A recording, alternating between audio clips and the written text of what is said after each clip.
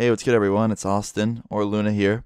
And in today's video, I'm just going to talk about some awkward shit I saw. And this was actually super recent. A lot of the videos lately have been recent stories, and I haven't been saving this shit. I wasn't originally going to talk about this, because personally, it was just kind of like, I don't even think cringy is the right word to use. I just saw this and I was like, dude, that's fucking gross. Plus, I was super tired. I stayed up for like 2 days. I was out of it, and I just like saw this and was like, oh, that's pretty fucking weird. And then I got yelled at, and just, I'm going to tell the story right now, but I'm just warning you guys now, like, it's kind of fucking weird and just one of those awkward stories. It definitely takes the cake for one of the higher up awkward stories.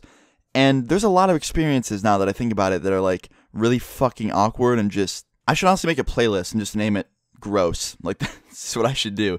But anyway, I'm going to start this. So in the past few weeks, I've had very, very unlucky stuff going on with me, and I've had to like come home from New York City early. I had to go to the hospital, and like, just bullshit. And I talked about it on Snapchat, but hospitals suck so much fucking dick. Like, just sitting in a room for 6 hours and watching the Disney Channel was not the highlight of my week. But anyway, this happened the day after I came back from NYC, and I was like really, really fucking tired. I didn't sleep for like 2 days. I was traveling, and I was sick, and I just got home, and I just was feeling like pretty much dick. And I had to go to the post office to pick shit up because I missed a bunch of packages while I was in New York City. So I walked up to the post office. It's like a 2-mile walk. It was like 2:30 p.m. Nice day out, you know, just a normal fucking day where I live.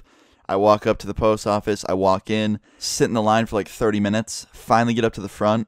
Everyone's staring at me because I probably look like a legit zombie. And I get up there, talk to the lady, tell her that like I was on like a trip basically, and I missed all these packages, and I'm here to pick them up. She's like, yeah, sure, we got them. This motherfucking girl brings out like 3 packages, puts them in my hand, and it literally feels like there's a bunch of dead fucking hippos inside. I literally was like, dude, what the fuck are these? These are so heavy. So I walk out of the post office. I'm probably on the verge of dying at this point. And I'm walking through the parking lot, and there was like one car in the very back of the parking lot that I walked past on the way in, like the back of it. But since I was on the way out this time, I was going by the front, and I realized the window is down in the driver's seat, and there's a dude like sitting in the driver's seat, and his girl is on top of him. And I quickly, it snapped in my head. I was like, it's 2:30 p.m. It's a fucking post office. Why are you having sex in a post office parking lot? And it seems like they weren't even being secretive about it whatsoever. Like, this girl had her arm on top of the car. Like, the window was open. Her arm was out of the car, like grabbing onto the top of the car, squeezing it. Because, like, I guess this dude was just going fucking in. And I'm just like, is this a prank? I was like, is this just my sickness? Like, am I hallucinating this? Is this it? Like, am I fucking dying? And then I kind of like started walking away because, you know, I didn't want them to see me. But as I'm walking away, this girl like leans her head out the window and she's like, hey. And I turn around and I'm looking at her. And it was very creepy because she was still on her boyfriend's lap in the driver's seat. And like her head is out the window. So it's like a weird angle. It looked creepy. It looked like she was one of those like possessed bitches from a scary movie or something, like turning her neck around or something. But I looked at her and she's just like, keep walking. I was like, okay, I plan to. I'm just carrying these heavy boxes. And I start walking. She's like, yep, keep going. And I'm just walking away with my back turned to them, just thinking like, why? Why a fucking post office? Of all places, let's fuck in my car at the post office. Like, what possesses a couple to do that? Like, does the smell of mail make you horny or some shit? Like, oh, fucking envelopes, I'm so wet. Anyway, I walk out of this fucking parking lot, and I turn around like I could still see their car.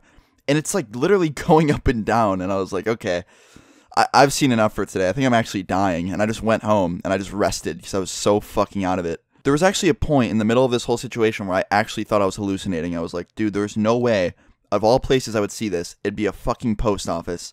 But yeah, that was it. I like literally went home. I rested, eventually kind of got better, and now we're here. And it's like, I'm still fucking asking, why the post office? What is so good and sexual about post offices and mail? Like, a parking lot of a post office. Anyway, yeah, that's the end of that story. I could have fucking stayed there and argued with the girl about her telling me to keep walking, but to be honest, she was doing me a favor by telling me that.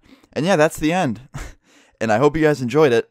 I'd really love to hear some of your fucking awkward stories or just weird shit you've seen at weird places that you wouldn't expect to see that stuff in the comments, because I'm really curious. Like, what have you guys seen? And yeah, I guess leave a like if you enjoyed it. Subscribe if you're new. I'll see you guys all tomorrow. Peace. Straight. My boss is a fucking bitch. Matter of fact, you can tell that hoe I fucking quit. I just got $1 for a raise. What the fuck is this? I can make more money on the train doing fucking flips. Barely got enough to